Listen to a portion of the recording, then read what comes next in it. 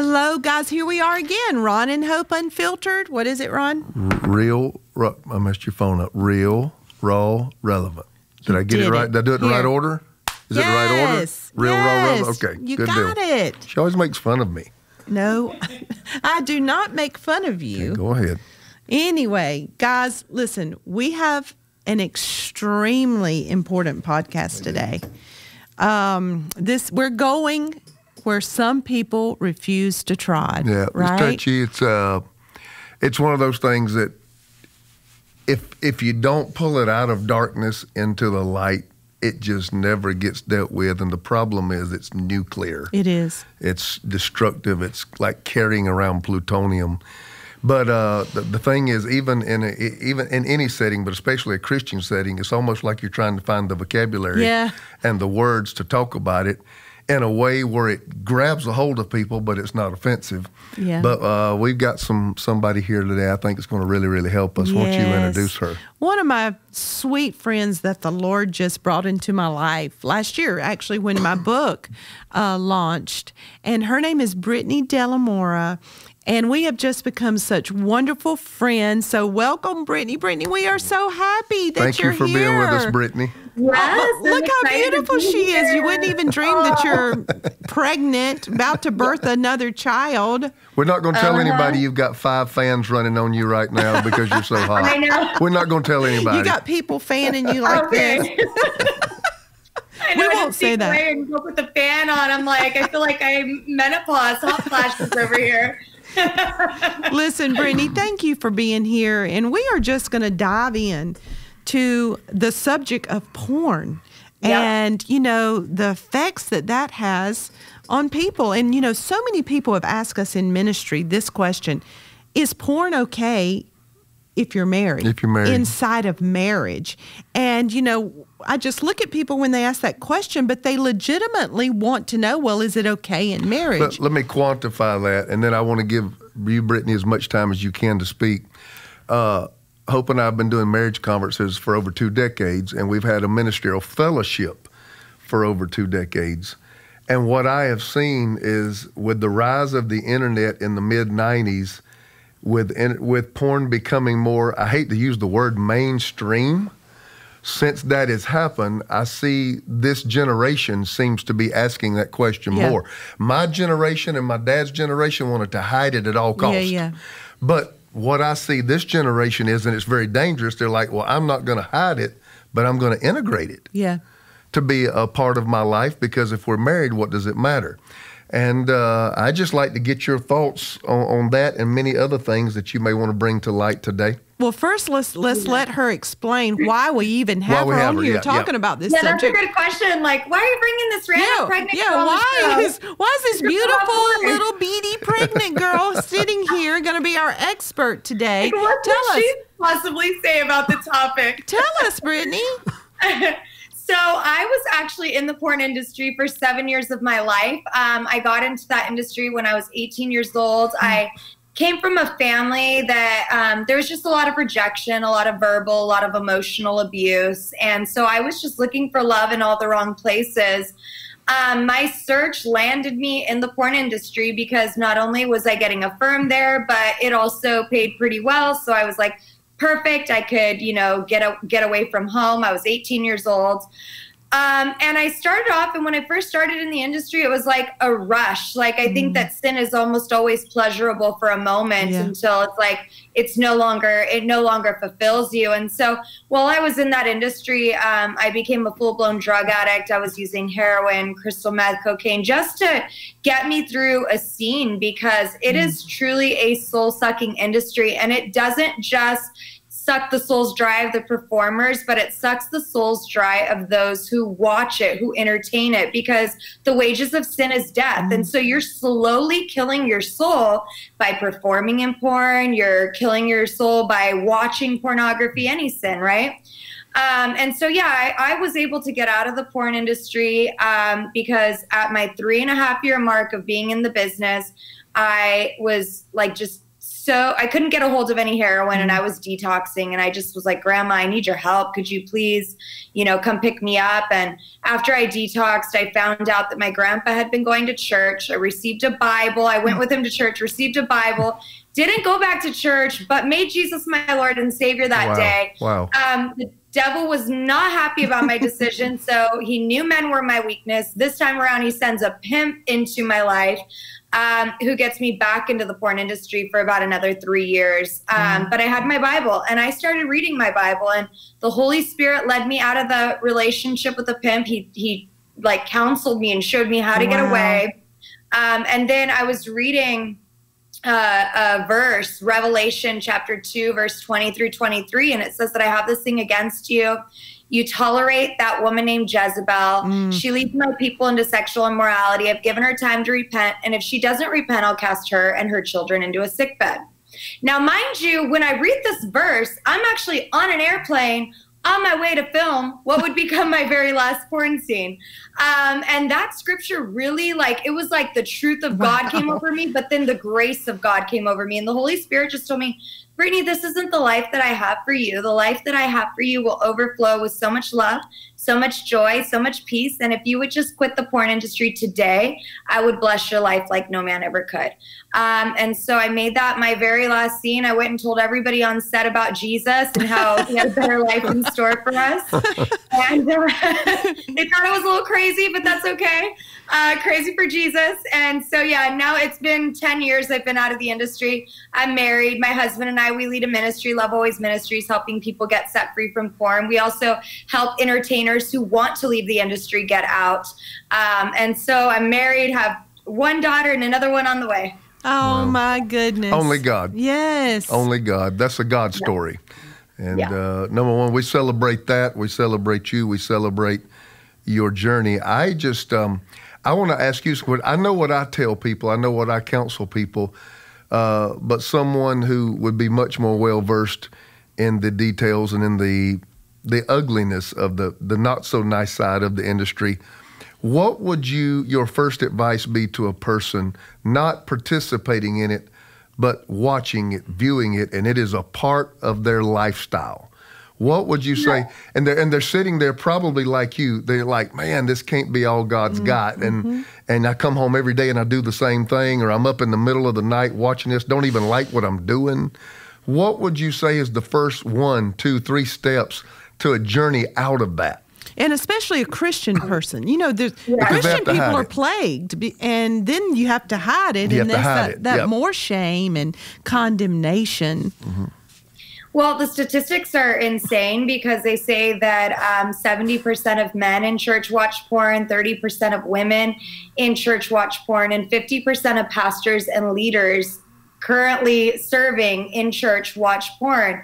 And so the first thing I would just want to encourage you with is you're not alone. It's not an isolated incident. And I think that because so many pastors and leaders are battling, it's part of the reason why maybe your church has been silent about it. And so you feel like, I'm the only one in my church that's struggling. But I guarantee you, you are not the only one that's in your church that's struggling. And we need to be transparent because transparency always silences the enemy. And so until you step out and you seek out accountability and you humble yourself, that's what's going to take. You can't walk in pride. You can't walk in shame. You can't walk in fear. You just have to walk in humility, and you have to get accountability, and you have to ask for help.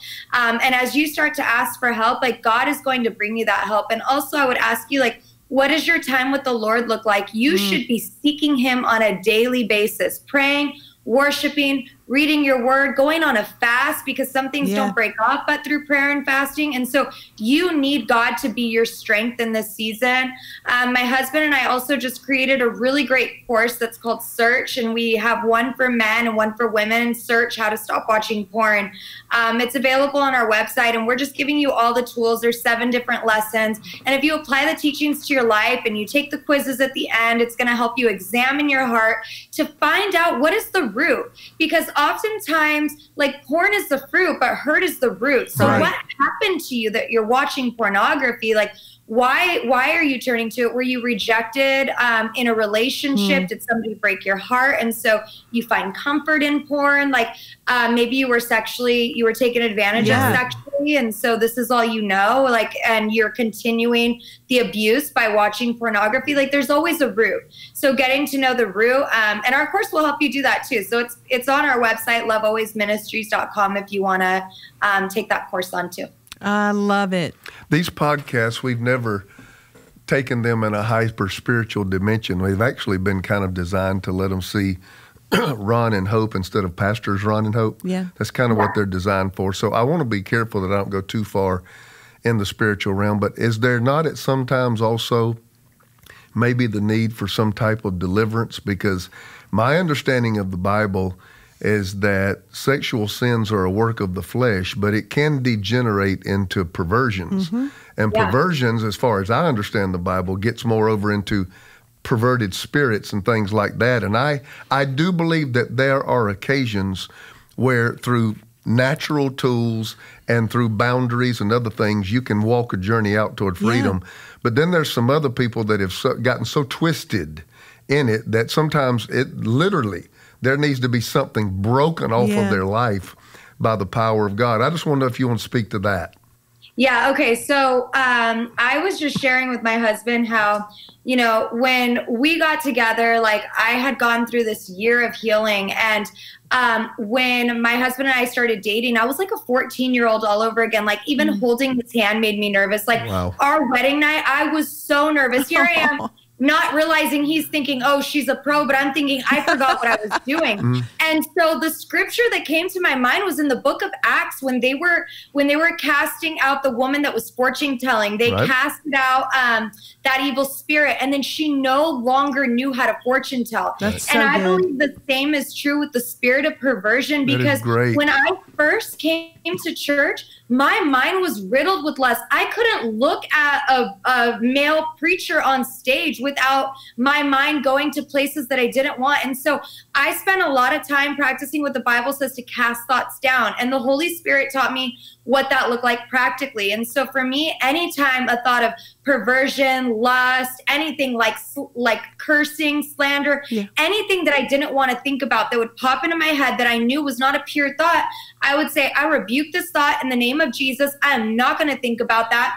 If I felt like there was like a spirit of lust attached, I rebuke the spirit of lust in the name of Jesus. And then I would start to focus on things that are noble, praiseworthy, and true. So I'd start worshiping. I'd start just praising God for delivering me. And I'd also ask for forgiveness for that thought as well, because I wanted to take a stance of humility.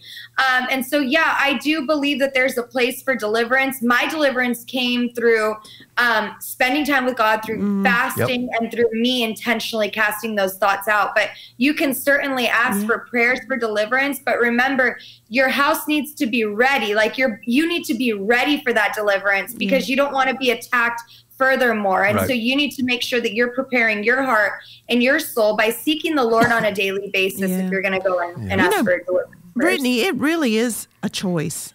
Yeah. It's a mindset. The word that came to my mind as she was talking is she was highly intentional. Yes, it's a choice. You are highly intentional. And I know a lot of people that want to be free, come here and set me free. And the fact is, it was something inside of you that pursued freedom, and that's where ultimate freedom comes from. It's not external, and it didn't come through the laying on of hands, really. That can be a start, that can be an initiator, but to purge your soul of traumatic experiences, it's is on you to trace God on that level. I mean, whether it's porn, whether it's drugs, whether it's unforgiveness, it is all a choice, and it's all a godly pursuit. It is setting your mind on things above where Christ is. It's not, I got a choice. Every thought that I have, every desire that I have a choice whether I'm going to act on it or not. And that's work. That doesn't happen overnight. Like you said, it was a process for you. Talk about that. How long did it take you, really? How long did it take before you could walk in a building and be okay? And those thoughts were no longer a part of your normal process? So it probably took like 4 months before I saw progress, right? Where I was like, oh, okay, these thoughts aren't coming. But mind you, I was intentional every single time a thought came in. And I was also fasting every month. Like it just happened when I first started going to church, they were doing a fast. So I was like, well, I'm just going to keep this up every month. I go on like a week-long fast, a 2-week-long fast. And I also did not have any social media because I had just left the porn industry and I went from making $30,000 a month to $11 an hour. I had to humble myself. So I couldn't afford the internet. And so I had no distractions. Like all the time extra time that I had, I was really just spending time with God. And I was a single woman. I did take 1 year off of dating. And so I do feel like by the end of that year, like I was like, okay, I'm actually ready to be in a relationship. Like I feel like my heart's been purified. My mind isn't going haywire. I don't think about porn. I don't think about using drugs. And so, yeah, I'd say for me to feel like I was fully healed, it took about a year. Wow. Yeah. I'm going to come at it from the man's side. Hope and may I share a tad bit of your testimony? You wrote it in your book, but I still wanted to ask you. Hope, at age 15, went through a traumatic experience where she was raped. And me, I was a holiness boy. When I say holiness boy, I mean everything was wrong in the church I grew up in, everything, you know. So everything that I did, that I indulged in, it was always hidden. It was always in darkness. I had a good friend. We played football together, and his dad at that time, you know, you had reel-to-reel and VHS. This was the 80s.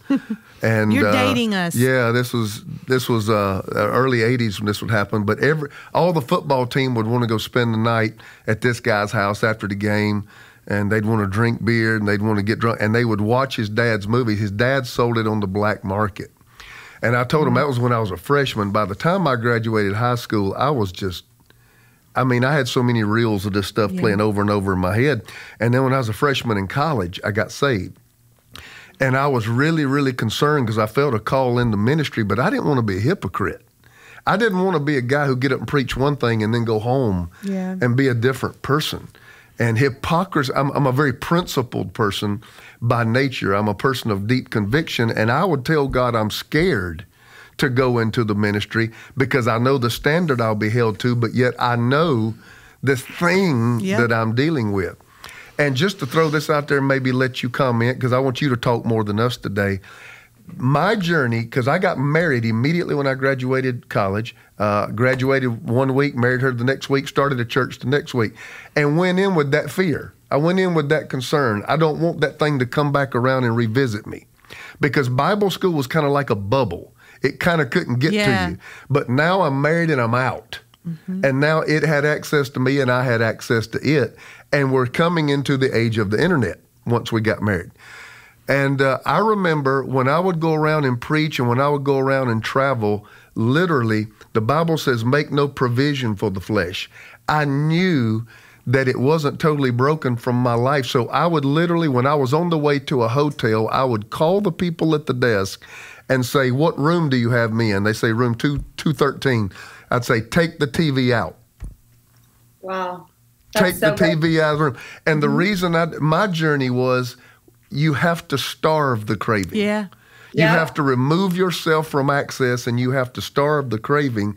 And that worked for me because over time, not allowing myself access to it, it began to weaken. It's just like anything. You feed it, it strengthens. You starve it, you weaken it.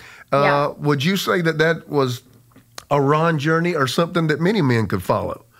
No, I think that's something many men could follow. I think that you were very intentional as well about safeguarding your journey. And I can really relate to that as well, because when I left the porn industry the first time around, I kept all my social media accounts open under my stage name. And so it was like, even though it was like a pimp that brought me back, the temptation was still there. And so the second time that I left, I knew that if I was going to make this work, I needed to safeguard my life. So that was the first thing I did before I realized I couldn't afford the internet was I deleted all of my social media accounts that were under my stage name.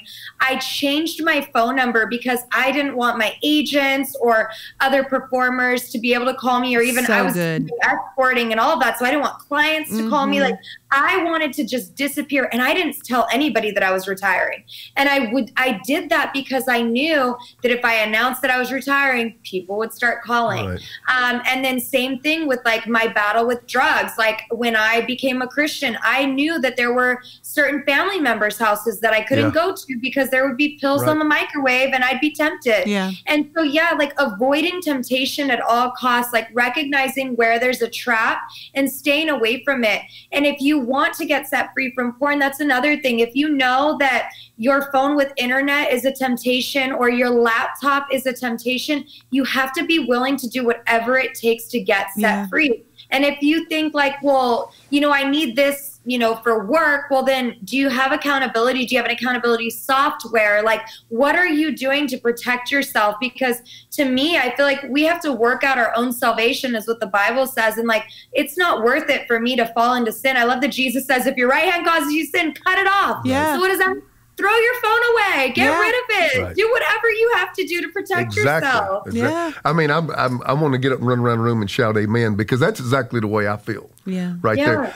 Me and Hope, we can go in each other's phone at any time. Yeah. We can look at anything at any time. We stay accountable for any searches that we've had or anything at any time. And one of the first telltale signs to me is when nobody wants them to get in their phone. Yeah. That is a red flag immediately when that's going on, especially to me if it's a guy.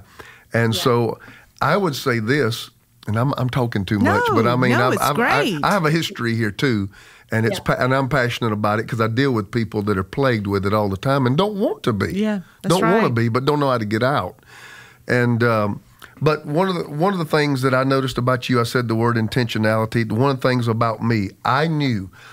And, people say, well, Pastor Ron, I'm so disappointed. You mean you weren't delivered from it? Well, I don't know because I never tried to put myself in a position. Right. Yeah. In other words, I tried to remove every access to it. Now, my wife is my boundary. Yeah.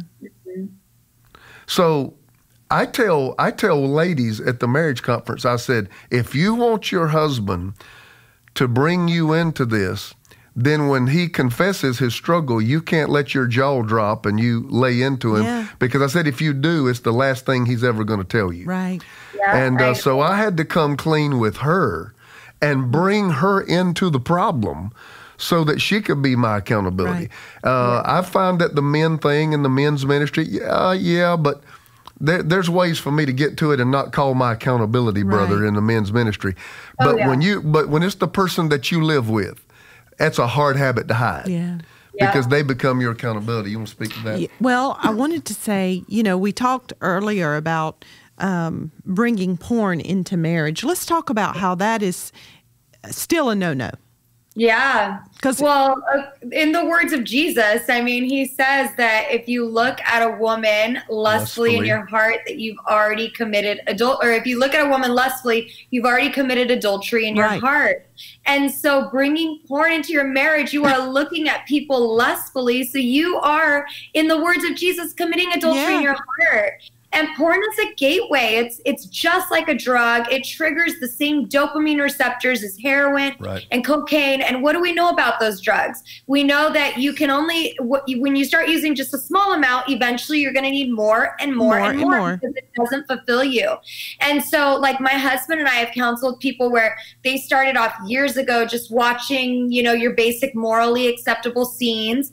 And they got deeper and deeper and deeper into it where, they started then looking at bestiality and, scenes with people being like, whether it was real or just a reenactment of like women being raped. And I mean, you start to just go deeper and deeper into this hole, even getting into pedophilia. And I know that not everybody gets to that point, but it's like, do you even want to bring that into your marriage and have this gateway? And now also you're creating insecurities in your marriage because you are now allowing yourself to compare yourself to people, men comparing sizes, women comparing bodies, and I could never amount to her. And you're bringing in the spirit of comparison in your marriage, and that is not going to be good. No.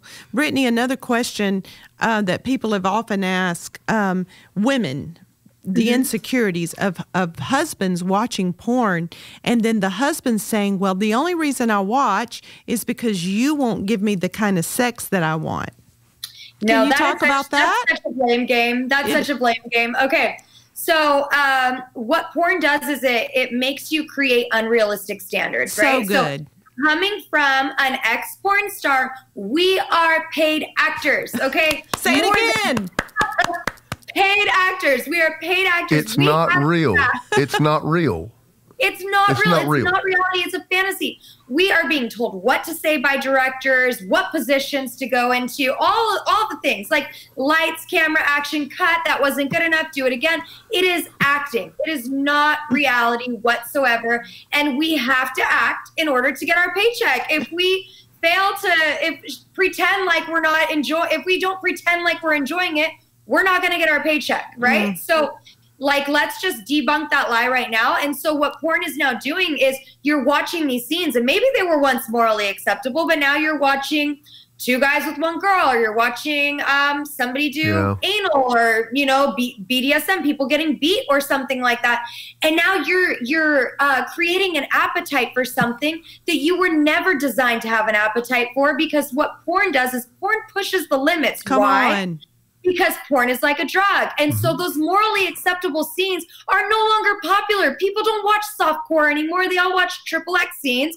And the XXX scenes, the morally acceptable ones, aren't fulfilling people anymore. And so they've had to get deeper and deeper into the sin of pornography to fill the void that people are searching for. But it's not going to fill you. No, it never does. Only Jesus can satisfy the longings of our soul, our mind, our will, our emotions. Yep. Yeah. I've also. And so if you're go ahead. Oh, sorry. If you're putting those unrealistic standards on your spouse and then blaming them for not wanting to meet your high level of standard, that's kind of like within a standard of perversion, like, that's not on your wife, that's on you. Yes. And you need to get healed. You need to get your mind healed. You need to get free from that. And you need to really be healed, and you need to get restored. You need to be restored. Like, I love what the Lord's restoration looks like, because the Lord will restore you back to a place before you ever knew what porn was, before you were ever abused, before you were ever hurt. He truly restores the condition of your soul. And that's how, like, when me and my husband got married, it was like, oh, what am I doing? I totally forgot. What do we do here? Because I was restored to innocence and purity. And that's that for you too. Well, let me ask you this. The rise of the internet, and especially the smartphone, when I was growing up, you had to work for it. You had to go buy the Playboy books and dig a hole in the ground, and hide them in your tree house away from, you had to work for it. And now it's just a click. I mean, tell Siri to go get it for you, and that's all you got to do. We had a rude awakening when our kids were about junior high age, and we went on a beach trip, and my kids, we had just allowed them to have their first phone. And then that night we got the phones, and our kids actually came and told us about it, our two boys. They were probably 12 and 14. Well, they were 17-year-old girls that they had met at the pool that day that started sending them nude pictures of themselves. We have been, for whatever reason, appealing to a younger crowd who may think that the sexting and the pics and the send me nudes and everything else that's going on is just kind of innocent. I also see that kind of stuff as a huge gateway, and people don't classify that as pornographic, but I see that as pornographic too. Yeah, it absolutely is, because you're sending sexually explicit images to one another, and that is, you are dabbling in porn when you do that. That's actually, it reminds me, when I was like 13 or 14 and they had the AOL instant chats, and like we used to send stuff like that to one another, and it seemed so harmless when I was 14 years old, like, but it wasn't. What it was doing was conditioning me to get into deeper and darker things. And that's part of the reason why it was so easy for me to just get into the porn industry, because I had exposed myself and created an appetite for things that a 14-year-old just wasn't designed to have an appetite. Yeah. It's waking love before it's time. Scripture talks about it. Yeah. Now, Brittni, you and I both have talked about this just in our casual time. And you were telling me about several instances where the porn industry will actually give you drugs or give you injections. So we were talking about how it's fake. And so many people don't believe that. They think it is really real, and this is people really are happening. superhuman, yeah. And And so it is that fake that they even give you medicine to perform, correct? Okay, so it's much like Viagra, but stronger. Men can actually inject themselves so that they can last longer and stay erect longer. And they do this because sometimes you're on set for like an hour because, like I said, it's not real. It's fantasy. Yeah. And so you have to like cut, the scenes are getting cut, this and that. And so the only way that they can last that long is by literally putting a needle into their, penis. And that's how they stay erect. So yeah, it's not reality. So even comparing yourself to like, man, this guy's lasting so long in the porn scene, it's not real. It's not real. Yeah, I just am so grateful that, that we're open to being real we always and raw. Have. And that you have just, that's so brave, Brittni, to, take something so taboo-ish and something that you want to put behind you and move for. You don't want to be associated with that, but you let God use it and just talk so open about it because you've seen that you really can be free. Yeah, that absolutely. God can really take that. And you're so passionate. Tell us what you offer to people who want to be free. Yeah, so if you want to be free from porn, you can head over to our website. It's lovealwaysministries.com. Like I said, we have our search course, How to Stop Watching Porn. We also have a book that's called A Call to Purity. This book is available on our website or on Amazon. And this book, it's like a call to purity. You think no sex before marriage, but it's really the word purity means to be uncontaminated. And blessed are the pure in heart, for they shall see God. So this is a book that's really going to help you to dive deep within the issues of your heart. Maybe like I share a lot about my healing journey over that year that I took off and getting healed with God. And then there's things such as like gossip, who you're surrounding yourself with, and all the things that are going to like contaminate your heart. And then we help you so that you can set yourself up so that you can have a pure heart, because when you have a pure heart, your actions will be pure. And so if you can get healed in your heart, like pornography isn't going to be something that's going to be that for you. And then if you are single, you said you had a young audience, we have a free singles course for you on our website. Just go check our website out, lovealwaysministries.com. Lovealwaysministries.com. So somebody lands on your website, they're going to get instructions one way or the other in ways that they can get help. And we have a program here at the church called Healing the Heart, and it's a 10-week program. We have phase 1, phase 2. You can go to our website, myredemption.cc, and we have that. We do it virtually and we do it in person. It's a whole 10 weeks that I teach. So if anybody's listening, and we have a lot of resources for you. I mean, years ago you didn't know where to go. No one wanted to talk about this, and Brittni has tons. We have some, and then there's another advertiser that we have called Talkspace, which I'm so excited about Talkspace, because a lot of people say, well, I don't want to go to counseling because I don't have anybody to talk to. Yeah, or they say, I don't want to go to the one here in my city because I don't want them to know my business. Or I don't want to go to a pastor at the church. Yes, because then they may tell their sister, or it's going to get out or whatever. But Talkspace is so important because you can share anything. These are people who you don't know. They are licensed counselors. Trained counselors. And so anything, everybody's struggle is unique, right? Whether it's porn, whether it's a food addiction, whether it's bitterness or unforgiveness, and, alcoholic or a drug addict, everybody, I tell people, I got issues, you got issues. All God's children's got issues. So just because you have an issue, you're not the one that's standing out and all alone. We all are on the same journey of life, trying to get to the image of Jesus, trying to become more like Jesus. Issues are not terminal. They're not a life sentence. They can be overcome, and Talkspace offers help with that. Yes, it does. And, it's so important that you have somewhere to go because, you have to get it out. You have to purge yourself of these things before you can get healed. So go to Talkspace.com. Put in the promo code Ron and Hope at the sign up, and you'll get a big discount. It's like $100 off your whole session, tons of individual counselors. You can tell them what your issues are, and then they will pair you with a specialist, and they're licensed counselors, completely private, and it's just so important that you have somewhere to go. So I'm thankful for Talkspace. Amen. I have one other question before we start, moving around it up, and I'd actually like to pray for people before we get off this today. You know what? As I look at this problem, I usually take my time and I speak to men. But it has been my experience as a pastor. I don't do the counseling anymore, but there was a time where me and Hope were the only staff members. We did everything.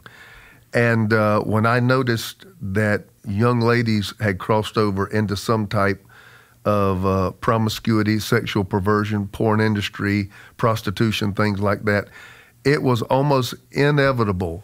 It was one of two things. There was some type of childhood abuse or molestation, or there was a deep, this is what I call it, father wound. A deep father wound. Something missing. So with the men, it's, one set of issues that lead them down that road, but maybe to the young girl who now we're finding out the millennial generation, they're saying is the first technically fatherless generation. And I think we have belittled how much the absence of a father impacts a child. And I just wondered to the 13, the 14-year-old who looks around and all they see is mama and all they see is kids, but they have never had that fatherly influence or may have been wounded by a walkout father. What would you say to them? Yeah, I would just encourage you because there's so much healing and so much freedom in Jesus. And I can 100% relate to you. When I was 18, I found out that the dad that raised me wasn't my biological father. Wow. And that was really rough for me. And also like having him as my father that raised me, like he was always there for me as a friend, but not necessarily a father. Like there was no discipline. There was no, I could basically get away with murder. And I know that's how he expressed his love at that time. Like that's all he knew. But I felt like I didn't have that father figure in my life. And so when I really started to seek God and I started to just read the Bible and worship and pray on a daily basis, I started to discover that God has the perfect love of a father. Like, even if you were blessed with the greatest earthly father, God's love is still greater than that. Yeah. And so there's so much healing and so much freedom in him. And so I would just encourage you to really develop a close-knit relationship with the Lord. God will give you the strength to forgive the father that wasn't there for you, or maybe the father that abused you. Like, it's all going to come from his love. And you're going to find so much freedom and so much healing in your relationship with him. Amen. Brittni, would you pray? I know there's got to be people listening. This will be on here for a very long time. Yeah. And, it may not be today, but it could be next month or even next year. Somebody's going to come across this podcast who's really been struggling or who wants a way out or who might have been abused. Just ask the Lord, to touch these people and to encourage them that there is a way out. Would you just lead us in prayer? Course. Father, we come before you in the name of Jesus, and I just thank you so much, Lord, for every single person that is listening to this podcast, Lord, and I pray, God, that you would pour out your spirit upon them, God. Let them encounter the God of comfort, the God of healing, the God of freedom, the God of victory, Lord. And I just pray victory over every single battle that they are facing today, Lord. If they are struggling to stop watching porn, God, we speak your victory. We speak your freedom over them, Lord. I pray, God, that they would be intentional as well as they get into your presence, that you would just download into them, God, all the things that they need, all the wisdom that they need to be able to overcome this battle with you, Lord. And I pray for a deep healing for every single person that is listening, Lord, that whatever they've been through in life, God, you know exactly what they've gone through, God, but you are our healer and you can heal their hearts and heal their souls. So we pray for full freedom and full restoration, Lord. And we just pray, God, that after today, that they would just hunger and thirst for your presence, that they would hunger and thirst for righteousness. And we know, God, that in their hunger and thirst for you, that they will truly be filled and everything else will fade away, Lord. We love you so much, God, and we thank you for what you're doing. In Jesus' name, amen. Amen. Brittni, thank you. I love you. You are just the sweetest light. And just tell your hubby we love him. Thank you for everything you do. Tell him one more time where to go to get information about you and your ministry.